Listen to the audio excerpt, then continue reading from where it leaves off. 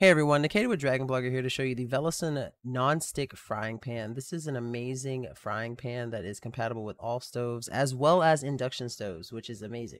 So what I love about this is not only the magnolia white color, but just how sturdy it feels after you assemble it. I've never had to assemble a frying pan before, so this was like a new process for me, but it was very easy to do and I absolutely enjoyed the results of the finished product. Now, I'm going to cook an egg to kind of show you how easy it is.